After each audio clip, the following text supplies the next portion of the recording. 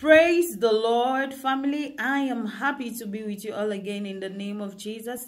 This is Prophetic Hour of Upliftment with Esther Mega, and I want to say that you all are very much welcome. May the Lord bless you. May the Lord increase you. I love you all so very much in Jesus' name. Amen. Hallelujah. You are about to receive a surprise. Hallelujah. The Lord God is about to send someone your way that is going to surprise you with an amazing gift. Hallelujah. Something that you did not expect to see in this season, not to talk of the person whom the Lord is sending, but they are just acting in obedience to the instructions of God concerning their lives towards you in this season. Hallelujah. I pray for you that may you not miss out from that which is appointed to you, or that which has been destined for you, in the mighty name of Jesus Christ.